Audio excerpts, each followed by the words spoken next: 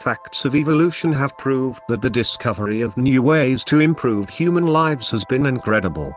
Inventors have brought about great change, as scientists have pushed the limits to improve communication.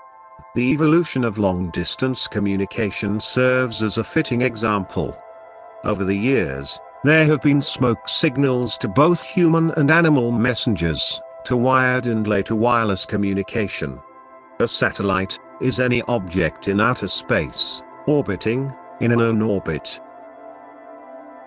While an artificial satellite is a communication satellite, equipped with transponders, which receive and retransmit information from different regions around the world. The transponders include both receiving and transmitting antennas, a microcomputer, and a frequency converter.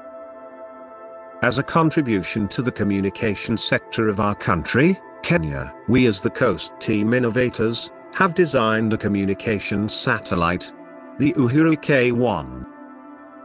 The UHURU K1 is a multi-band telecommunication satellite, capable of providing signal amplification to all cellular networks, television broadcasting, FM radio, two-way radio, internet access, and global positioning services.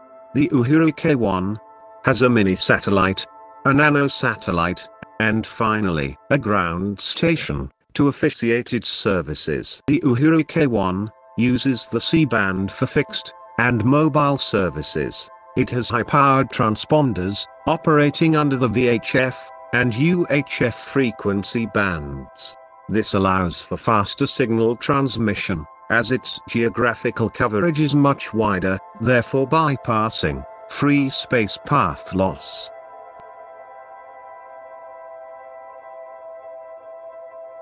This is a phenomenon where radio signals are disrupted by natural or unnatural interferences. The UHURU K1 also uses the Ku12 GHz and K16 GHz bands for broadcasting services. The ground station, however, is equipped with a multi-band array of antennas that are all capable of both receiving and relaying RF signals, and finally, a full band modulator that integrates all received radio signals, inclusive of both VHF and UHF bands, respectively.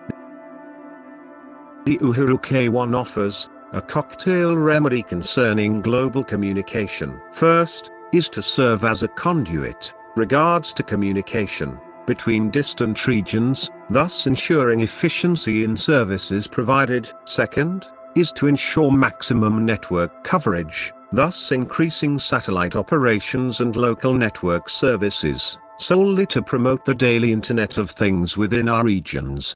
Third, the race towards urbanization in African nations is commendable, though some countries still battle poverty. To remedy this, mostly for the younger generations, who fare hungry for knowledge, we have introduced a system where students or interested parties could get access to relevant information simply via radio. The main reason is to help create awareness within the regions, and for educative purposes, through various legitimate sources of information.